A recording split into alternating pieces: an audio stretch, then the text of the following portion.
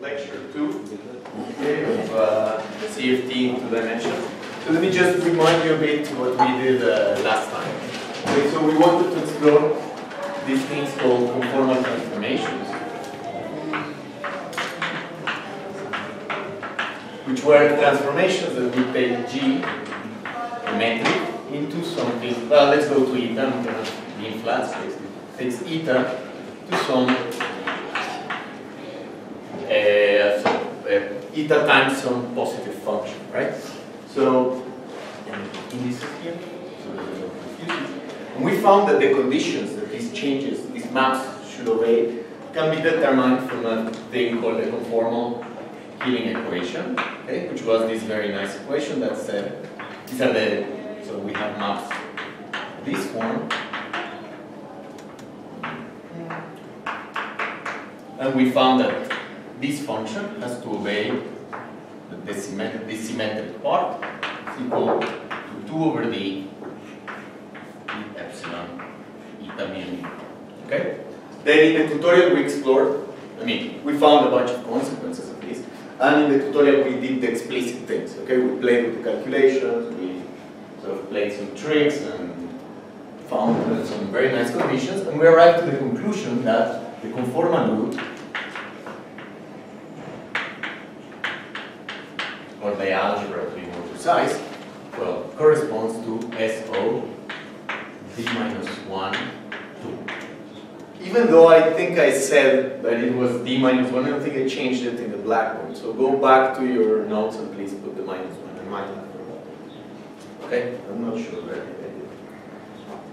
did. So we found these, and we found that it has some generators. So can somebody tell me all the generators? So we have D that was generating what? Scalings or dilatations. What else? Sorry, what? I call it out. That's the name I used. So, but okay. So this is boosts and rotations, right? What else? D mu that generated translations. And what else? The crazy guy, right? Special conformal transformations. Okay, so we found that this algebra, if you organize it in a smart way, which was the homework, you organize it in a smart way, you can show that it basically corresponds to the transformations that preserve a metric in 1 dimension more, okay, with 1 extra minus. Okay, that was the homework.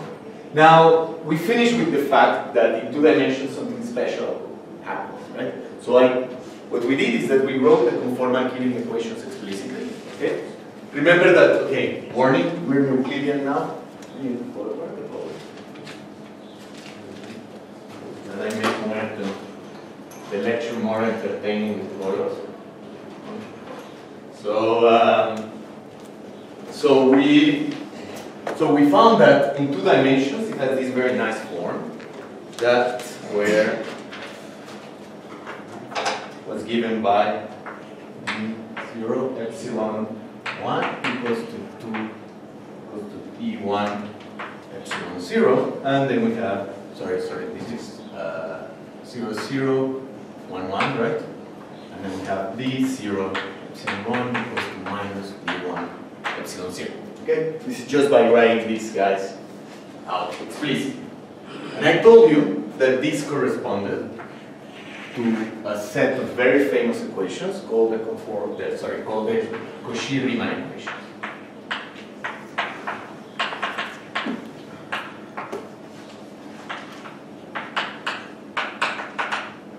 And can somebody tell me what these Cauchy-Riemann equations tell us?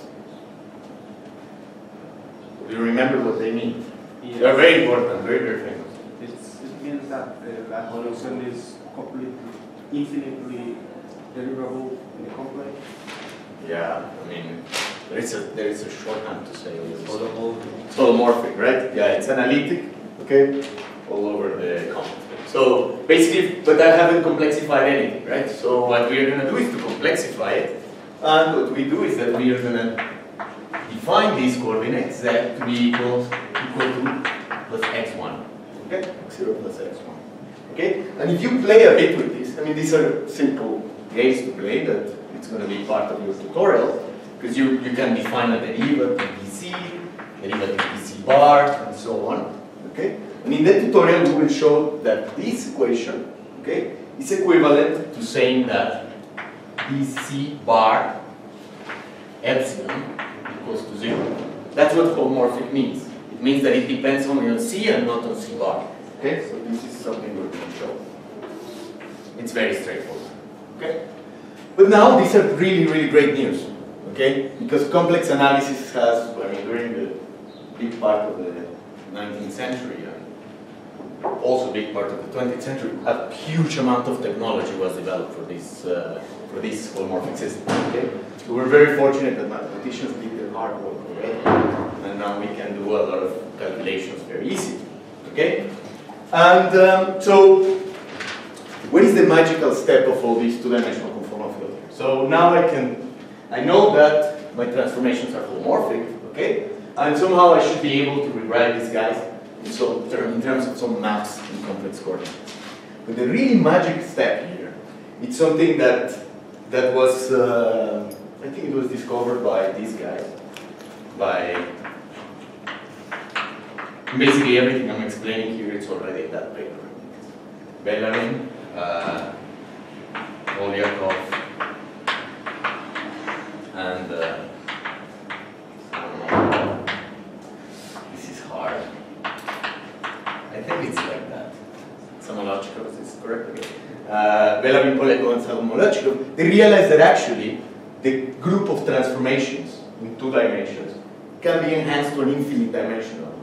Okay, so why is this great news? So here we have something that has we're always striving to have more and more symmetry, right? Because more and more symmetry constrains more and more the kind of things that can happen, okay? So all of a sudden you realize that you have an infinite dimensional group. I mean, this is a huge symmetry group.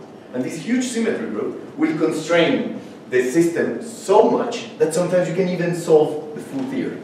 This is a remarkable thing. I mean, managing to solve a full quantum field theory is very difficult. Sometimes you can do it in these 2-dimensional conformal field theories. Okay? So, what's the trick? How did you end up with an infinite dimensional group? So, remember, now we're doing a transformation like this, right? So we're transforming z to z plus epsilon z. Okay? Where this guy is holomorphic. Okay? So the key step here is that we take holomorphic and enhance it to something called meromorphic. I will explain you what is this.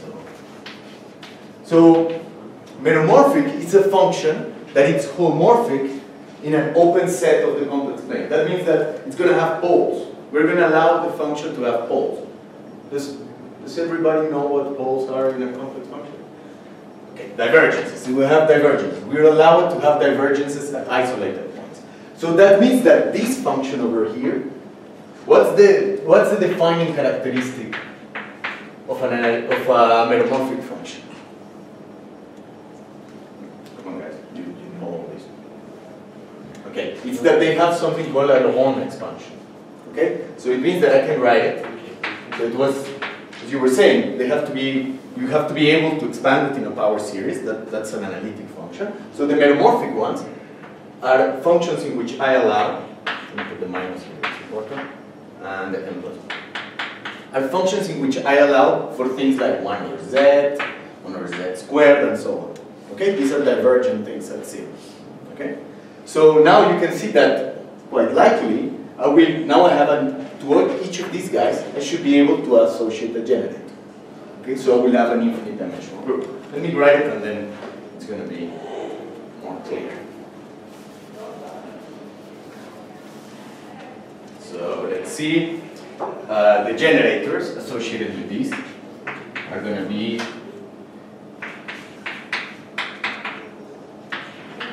and of course I have I'm not writing it here, but I also have an anti-chiral part. Okay, I have the DC like this, and I also can do transformations like this, right? You can always take the conjugate, right? the other generator is going to be. Okay, if anybody has a doubt as to how to get these generators, the trick is very simple. So you take a field, okay, and now you write it instead of phi of z, you write it as phi of z tilde, the transformer. And then you expand in power series. And then what you will find is that these guys are going to be hitting the phi. It's just basically like doing a Taylor series, it's a bit fancy. Okay? And that's how you identify that these are the generators. Okay? So, sorry. Right. I think I got lost from, we said epsilon is holomorphic. You can also do an anti-holomorphic. Yeah. So from that side to the transformation from holomorphic to meromorphic, I think I did. So it's because that's the genius step of these guys. So so basically they realize that okay, you can. I mean, these are transformations that work in all the complex plane, right? The holomorphic transformation. But then they realize that you can have an isolated set of points, and you can still transform everything. And it's okay. It's a symmetry that will be constraining enough. So those ones are called meromorphic functions. That's the enhancement. Okay? They decided that okay, there are going to be transformations that are going to work everywhere, and there are transformations that will work everywhere but the finite set of points. Okay? That's the step. So that still works. Sorry? I'm saying, but that still works if you make those. Of course it works. Yeah, that's the thing. And the poles are going to be the most important part. Okay? You guys, I mean, the ones that have done quantum field theory, you know that the important things are the poles, right? I mean, poles are really, really important things. Okay? So these are going to be the generators of this thing, and now they form an algebra. Okay? And this algebra has the name of someone. Okay? So, these are important. This is called the Witt algebra. Okay?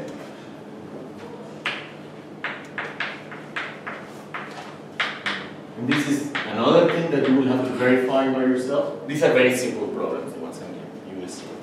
But this Witt algebra says that the commutator here, ln equals m minus n ln plus n.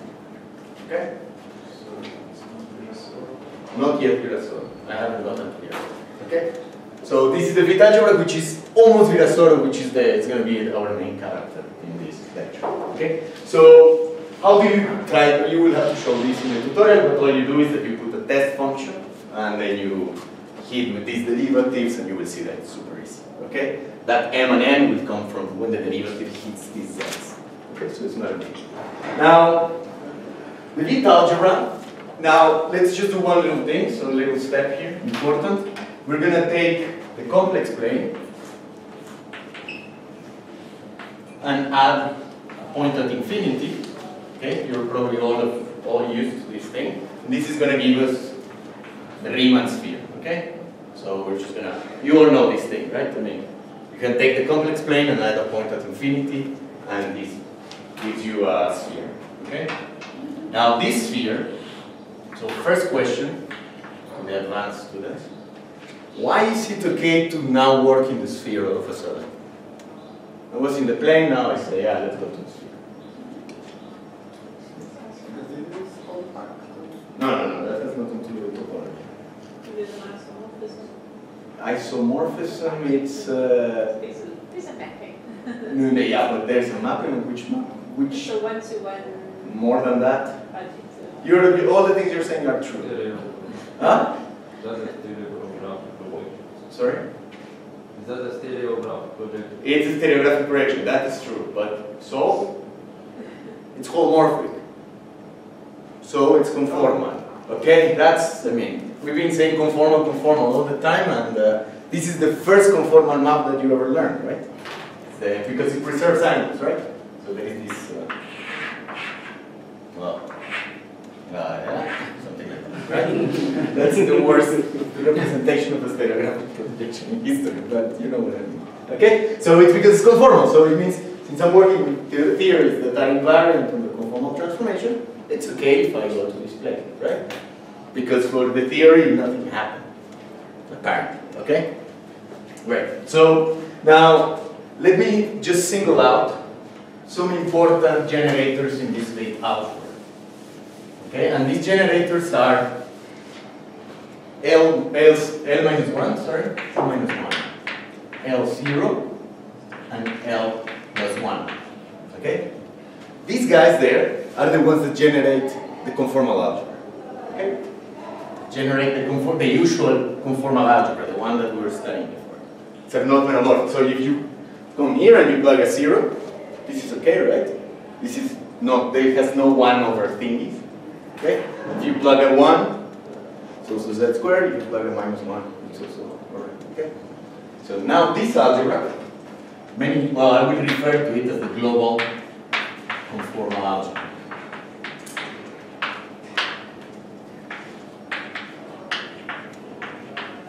And it will be your task also in the tutorial, which is again, I'm giving you very simple exercises, to show, to explain what these different things generate. Okay, so notice that L minus 1 equals to, it's just dz, right? Right? It's just minus dz. Minus dz. What is L0?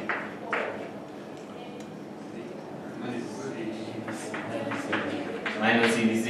And L1? Minus z squared, right? Right? Now, this one, you will show, and it's super easy. This generates complex translations, right?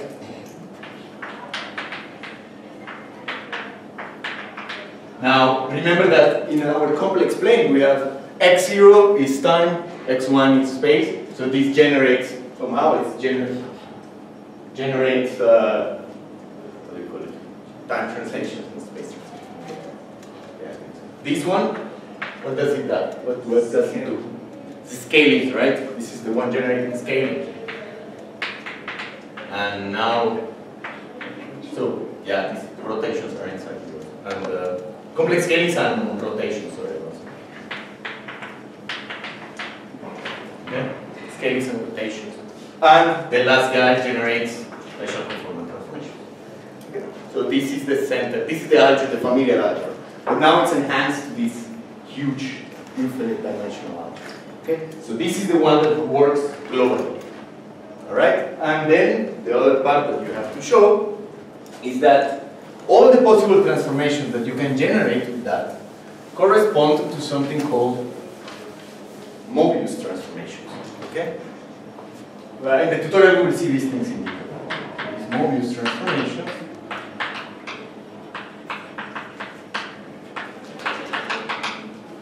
are transformations that take Z and map it into AZ plus B over CZ plus D with AD minus BC equals to 1. Okay? It's a particular kind of transformation. And we will show how this guy gives you these guys. Okay? And this is the conformal algebra, normal. So now let's go to Véliz-Osorio. There is this famous Véliz-Osorio algebra. These people who have studied conformal field theory in 2D know that the key point is to study the Véliz-Osorio algebra. So the Véliz-Osorio algebra is nothing but something called a central extension. Central extension of that Vth algebra, of that Vth algebra. It's called Véliz-Osorio algebra. So a central extension basically means that you can take the algebra and add some extra generators. So I give you the algebra like this, and you do a direct sum with the complex, So you add some complex guy that will commute with everybody. Now, it looks like an exercise in futility to do that thing, but it's really important. That extension will turn out to be like the soul of conformal field theory. Okay? So it's going to be something called the central charge, which has many different meanings. I mean, it counts degrees of freedom of a field theory. It measures Casimir energies. It tells you a lot of interesting stuff. Okay? So let me explain you how this is done. So basically what you do is that you take your algebra, your usual algebra, and add an extra part. So you take these commutators here. Let me call it LM. Okay? Capital guys. Okay? And the first part is just Vth algebra. M minus n, Lm plus n. And then I add to this algebra an extra term. Okay, and this extra term, for now, I'm going to call it P. Let me put it in order. M, comma, N. It's a function of M and N. Okay, and whatever this guy is, this guy commutes with everything. It's just a complex number. Just do this extension. Okay. Now, our job is to find out what P is. Okay. So, what is P?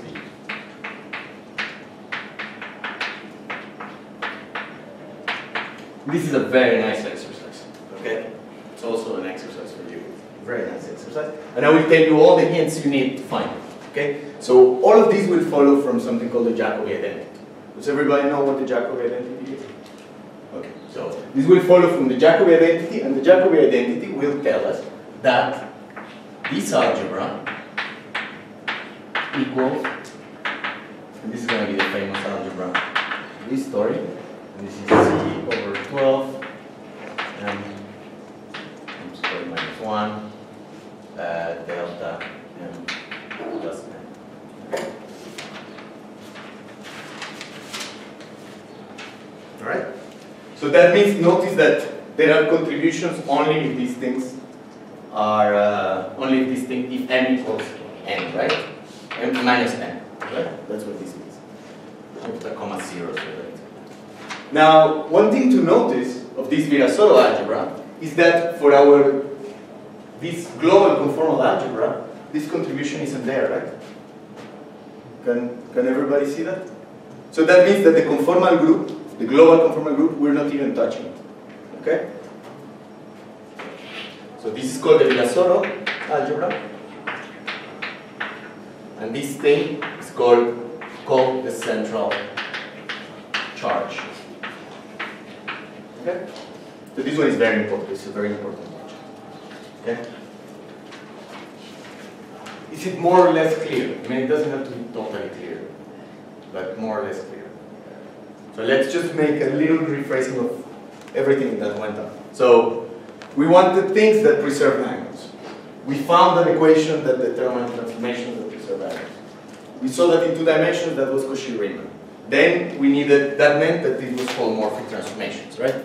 Now we realized that holomorphic transformations, if we were willing to give up some isolated points, can be promoted, or demoted, depends on you, to meromorphic transformations. And those ones are actually an infinite dimensional set. Inside that infinite dimensional set, we have the generators that give you the global ones, okay? And all the algebra of these guys, or the algebra of these meromorphic transformations, gives you something that looks like this, okay? Then we realized that we could add, there is something extra, probably, in this algebra, and it's given by this central extension. This looks a bit ad hoc, but okay, it could be 0, right? It could be that C is 0. Okay, so let's just add it for now, and then let's see if C plays a role. If C turns out to be irrelevant, okay, we scratch it, okay? Right, so now let's talk about fields. Keep talking about fields here, I haven't said anything about fields. Okay, we're just talking about algebras. So let's talk about fields. So fields, as you all know, are, I'm just going to talk about scalars. This thing, nothing fancy, just simple scalars. And I'm going to focus on 2 kinds of fields. 2 kinds of fields that are going to be very important. Some fields called chiral fields, and some fields called primary fields. They're going to be the most important modulo 1 other guy. Okay, it's going to be very important. Now, notice that fields now, they used to be functions of space and time, which meant x0 is 1, and now I'm going to write them as functions of z and z bar. Okay? They can depend on both things. A field is said to be chiral if phi equals phi, meaning just homomorphic. So chiral is going to be homomorphic, okay? Anti-chiral is going to mean anti-homomorphic, so no mistake. So anti means that this thing is the same, equals phi and z bar. Okay? This is the first kind of field. Now, primary fields, so notice primary and something called quasi.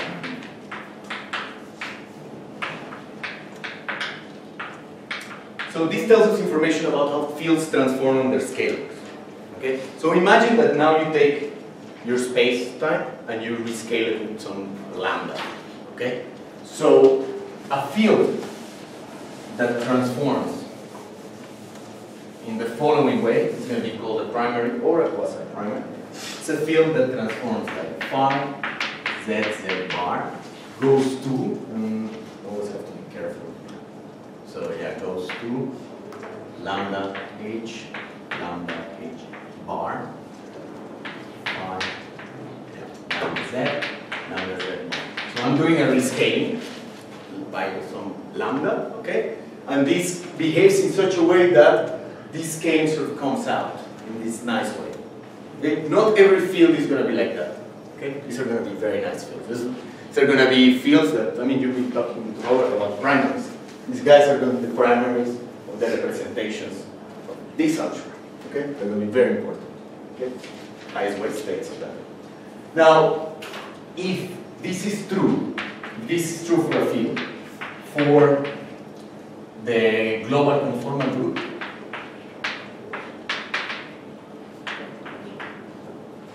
only, okay, important, we call it a quasi-primary field.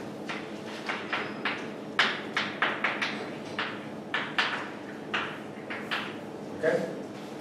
If this is true for the full conformal group, okay, if any conformal transformation, well, maybe this is not the right way. Sorry. This is just, sorry. Let me backtrack. Let me leave it there. So this is going to be either primary or quasi-primary. Let me generalize the map. Now let me do the following map. Let's map set to f of set. Sorry. Need a more general transformation, right? I mean, this is just a scale. So let's say that I consider a more general transformation. Set goes to f of z, so homomorphic transformation. And now I want the field to transform like this. Phi prime, this is not a derivative, it's just the prime. It's going to transform like df dz df bar z bar. Yeah. Phi z.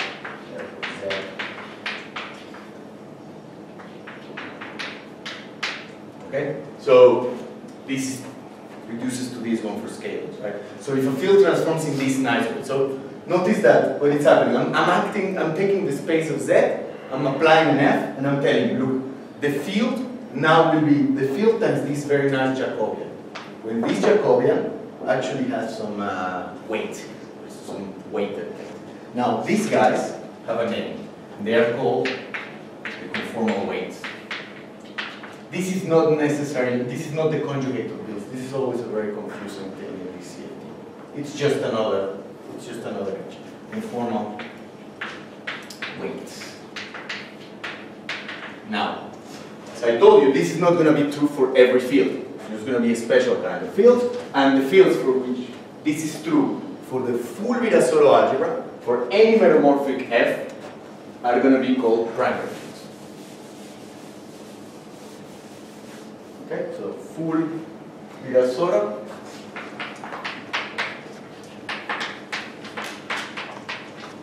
is called primary. Just global is going to be called quasi-primary. So notice that every primary is a quasi-primary, but not vice versa, right? Okay. Now it will not be totally clear why I'm making these definitions, but if you keep going with your study of conformal field theory, which I actually think you should, you will see that they are super important. Okay, they are the simplest guys. So it's always good to start with the simplest guys. All right. So let's see what do I want to do. So now let's study how primary fields transform. Okay, under conformal transformation, infinitesimal.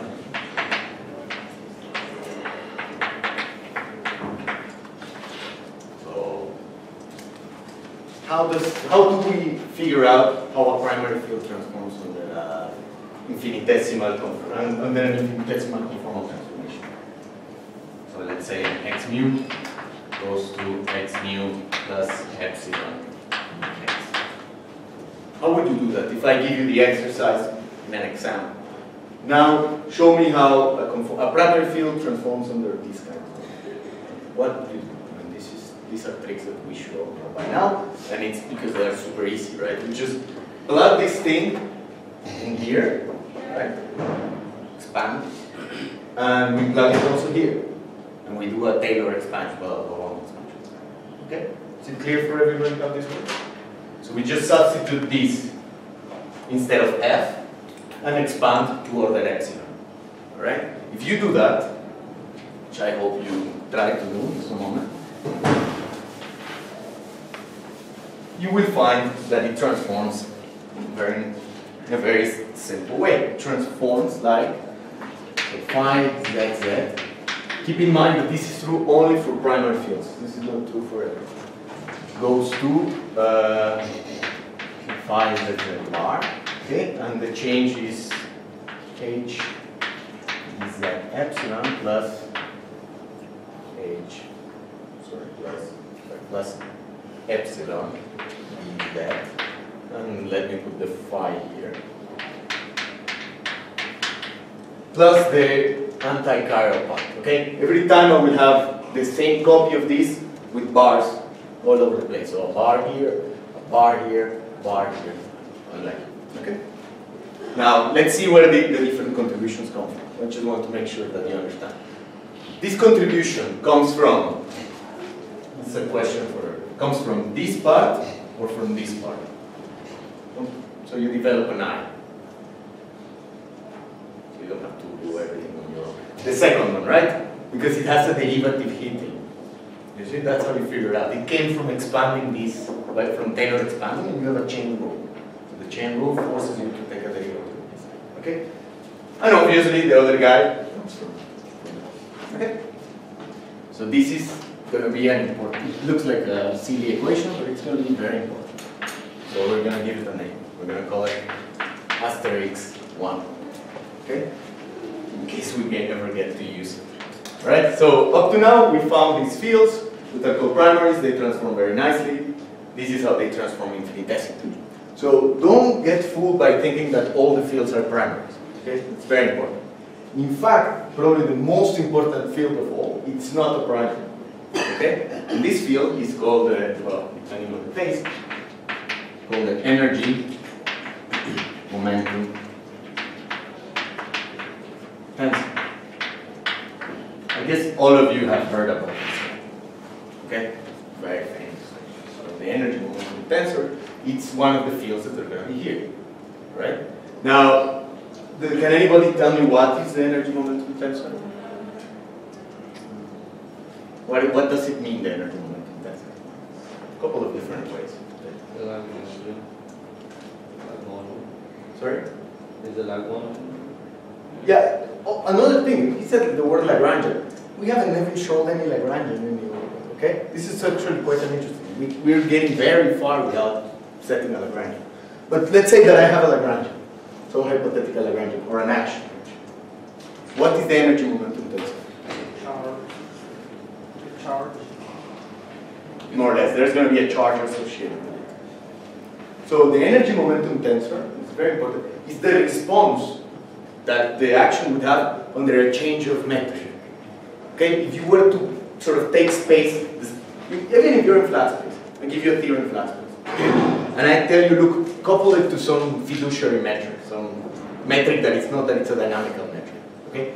And now you take a variation with respect to that metric, that's the energy momentum tensor. Okay? Tells you how the theory responds to space, to change in space. Okay? So it's very, very important guy. And the energy momentum tensor will capture all the information we need for studying conformal field theories. Meaning you don't need to know the explicit form of the Lagrange. Sometimes it's useful. You don't need to know it in general. You just need to know the properties of the energy momentum tensor. Okay? So let me just write very briefly what I said. So the energy momentum tensor can be found. It's basically the answer to what happens under taking some g mu mu to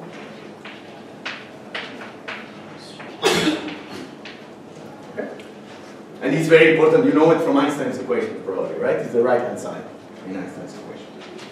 And you see, that's precisely what you do, right? I mean, the ones that have the NGR. You take a variation with respect to the method. And the part of the energy momentum tensor is precisely when it hits all the other things that are not Einstein. Okay? Alright, so now let's see what do we know about this thing? About what's the importance of this? And you know what I'm saying? This is related with charges, right? I mean, it's related with conserved charges, right? So you remember that there is this very big theorem by Noether. This name I can here by Noether, which tells you, can anybody tell me what the Noether theorem says? Celeste. Well, it agrees that you have conservation. For any? Continuous symmetry. For any continuous symmetry, there is a conservation one. It's a very profound thing, right? For any continuous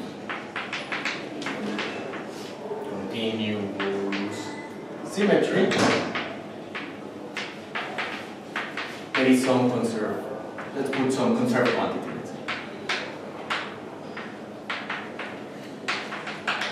So for example, you know that for transformation, if you have translational invariance, what is conserved? Linear momentum. If I have rotational invariance, and so on, right? So you have these symmetries, and then you can identify something conserved. Okay. Now, in this case, we want to study what happens under conformal symmetries, right? So there is going to be some conserved quantity. This conserved. Let's first start with the current. Okay. And the current is going to be given by. Let me see if I write it right. Yeah, maybe let's put the index down. Sorry. It's going to be d mu epsilon mu. So this is going to be the generator of the transformation, okay? And this tensor is going to be symmetric. And this is the energy momentum tensor, okay? Now what we're going to try to find is if epsilon, if not any epsilon, but the epsilon associated with conformal transformations, does this tells us something about t or not? I mean, does it constrain t? Something happens with t or not? So let's start first with the first trivial part, and is that quantity has to be conserved, right? I mean, well, has to be, should have a d mu, j mu, has to be, let me put it like this, has to be equal to 0, right? For any epsilon, right? In particular, if epsilon is a constant, this is one of the possible epsilons, right? If epsilon is a constant, what will we conclude about this? What's the conclusion? Who's conserved? The full T, right? So full T is conserved. So this is the first thing we found, which is another easy one, is this conservation law. Notice that here we didn't use any conformal symmetry, right? I mean, this is just happens. Just follow from this equation. It's basically by definition. Okay? But now let's make it interesting. Now let's promote epsilon to a function. Okay? Let's pick a non-trivial epsilon. Not any function. We want a function that generates, let me put it in the conformal algebra, maybe. Conformal algebra. Okay? Let's take an epsilon that generates a conformal transformation. Okay? So let's write this out. Let's write this thing. So let's see. This is very nice. So let's keep this one in here. So we're gonna have two terms, right? We're gonna have the first term when the d gets hung up here. Okay? We have d mu epsilon mu, right? And then we have the second term when the d gets hung up in maybe this a bit hung up here. Everybody understands this, right? Product. So what happens with the first term? It's 0, right? We know that it's 0, so it's 0. And now, what can we do with the next term? It's actually very cute. What can we do with this term? We can, because because T mu is symmetric. You have to speak louder because this is the right answer. Because T mu is symmetric, then Uh-huh. we can divide by 2 and 4. This has to be equal to 0, remember, right? I mean, it's equal to 0. So T mu is symmetric, right? So that means that I can write this as what? Let me just put it like this, T mu nu. Then I can write epsilon nu plus nu epsilon nu, right? And I have to pay with 1/2, right? It's clear for everyone? Yeah. I'm just a little confused why you're using the conservation of the energy momentum tensor, which is a condition when epsilon is constant. Because it has to be true, I mean, this has to be true for every epsilon. In particular, for a constant epsilon. So this is true in general. This becomes true in general, okay? Because of the for every at the beginning of epsilon, before epsilon, for every epsilon. So now I can use it from now on. Okay? Now I have a function. Now I got myself into trouble. So T mu nu is symmetric, right? And now I find this thing. So anybody but you. Have you seen these before? Yeah. It's a conformal killing equation, right? So what we find is that this is equal to 1/2 T mu nu, and they're going to be constant, but they're not going to be important. Let's write it. It's going to be 2 over b epsilon eta mu nu, right? And this is a very cool result. All these constants, I mean, this is true for every epsilon, in particular epsilons that this thing is non-zero, otherwise it's very boring.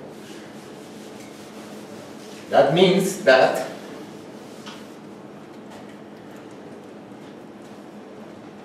T, now this contracts with this, and this means that T mu nu is equal to 0.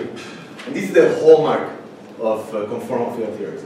Conformal field theories are theories with the stress energy tensor has no trace. Okay?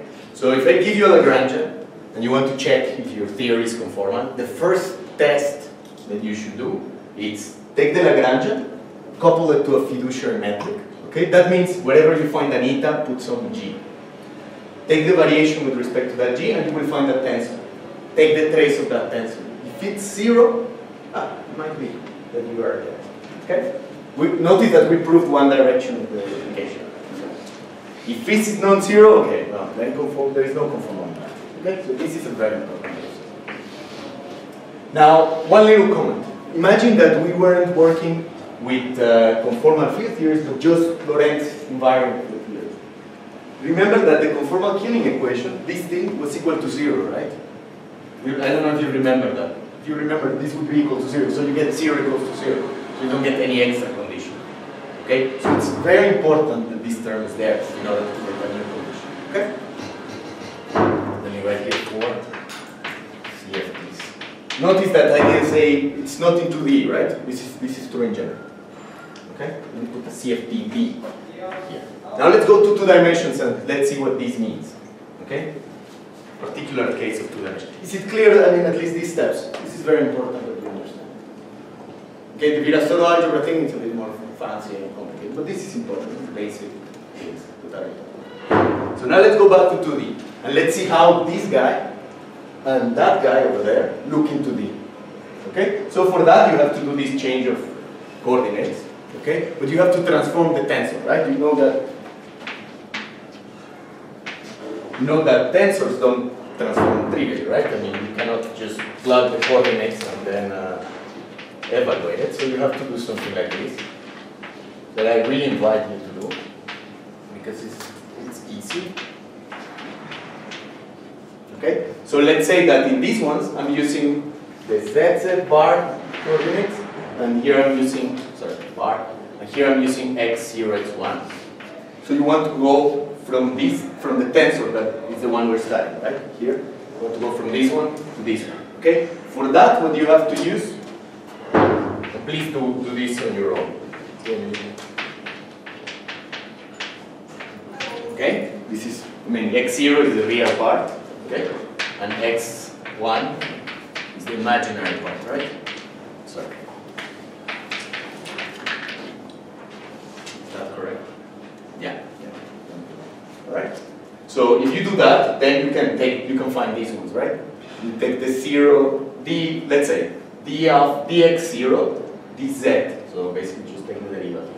And that will give you the components of t in zz bar. Is it clear more or less how to proceed to do this in your own? Okay. So I will just write them. Please check it. Check that you get this new one.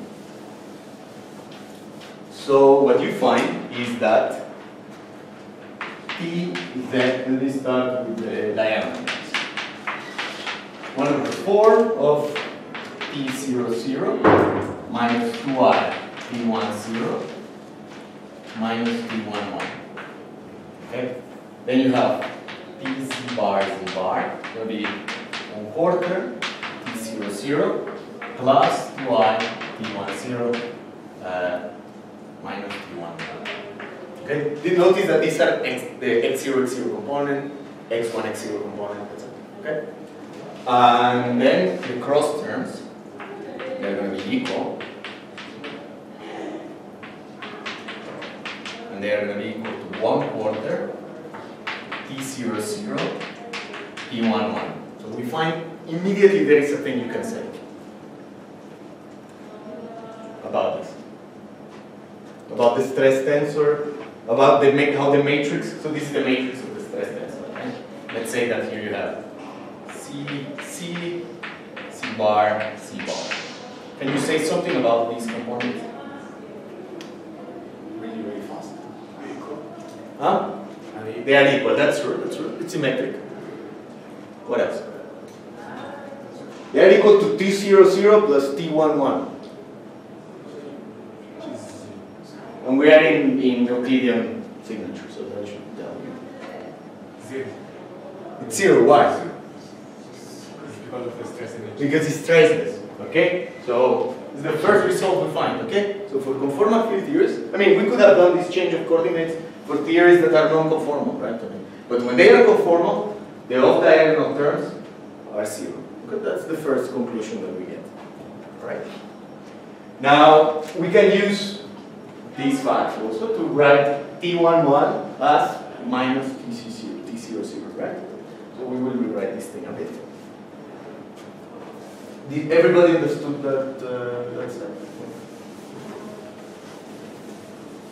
Okay, now that means that we can write TZZ as 1/2 let's keep the 0, T00 minus I T10 TCC equals to 1/2 T00 plus I T10.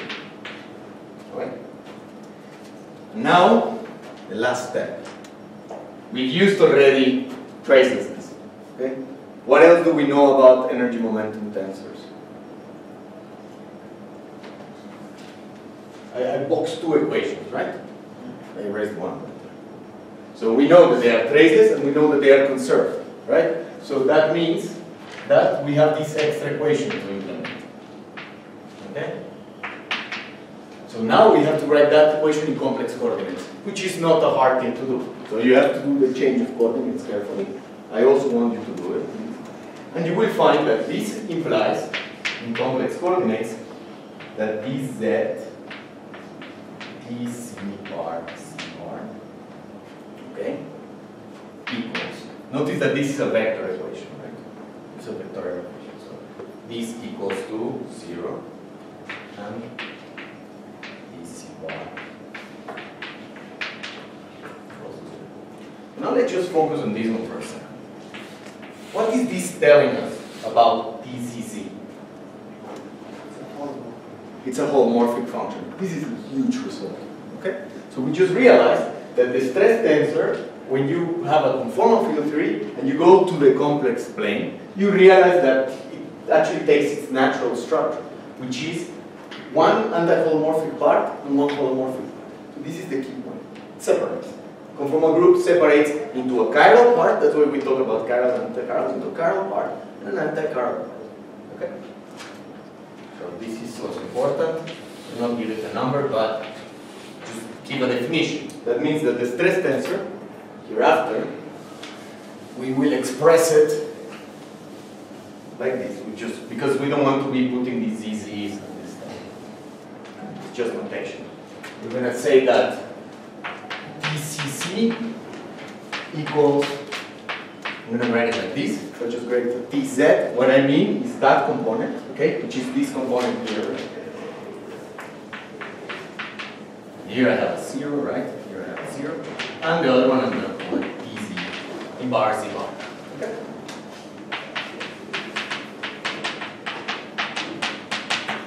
Okay. Alright. Are we clear until now? So now we have the stress energy tensor, which is going to be the guy that's going to tell us all the information. All the information about conformal transformations is hidden in this guy. Okay? Everything is hidden there. Okay? So you can get, without defining anything, you can get very far just using this guy. So now let's try to see what happens with field theory. So let's try to know how much time do we have? 2 minutes. Okay. Maybe this is. Slides, so maybe I just motivate the thing very fast, and then we really do it next. I might even manage to finish my program. I mean, at least a bit. Okay, so let me just tell you what we're going to do now. What we're going to do is that we're going to try to quantize a theory. We're going to conformal field. We're going to try to play with it. But the game we're going to play is something called radial quantization.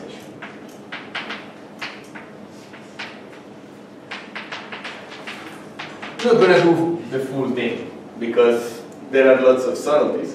I mean, there are different ways to do it. But I will try to explain you tomorrow what the main ideas are of this radial quantization. So the idea is that we're going to take our field theory and we're going to define it on a cylinder like this. We're going to have a cylinder where time goes in this direction. We're taking space to be compact like this. Okay? Space. Of course, for a Minkowski theory, there is an actual separation there. For an Euclidean, we have to, it's kind of arbitrary, but we can do it. Okay? We're going to put x0 here and x1 there. Now what we're going to do is that we're going to map that cylinder to the plane in such a way that we're going to put here time equals to minus infinity at the center, and all the equal time surfaces or lines are going to be concentric circles. Okay? Let me put them up. So time at infinity is going to be here, right? So if you were in a Riemann sphere, you add the point at infinity, you will have infinite past on the south pole, infinite future in the north pole, right? And the time evolution would be in the moving like this. So we map it to the plane because here in the plane we're going to be using our complex analysis. And now, why do we do this crazy thing? Is that something really nice happens. Remember, we define the stress energy tensor in terms of a current, right? But what we want to extract from currents are charges, because charges are the guys that generate symmetries, right?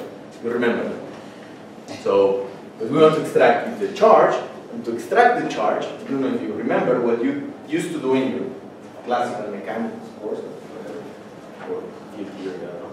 You took a constant time slice, right? You fix time, and then you integrate over space. Isn't that what you do? You remember that? So I give you the current, you say time equals to 20 seconds. Now you take and integrate over all space. And that thing is the charge. Alright? Now, an integral of that kind, how does it look here? So here it looks like I fixed some height, right? In this time. Okay, fixed some time here. And now I integrated over this circle. Is it clear? Everybody's following? Now, how does that look in here?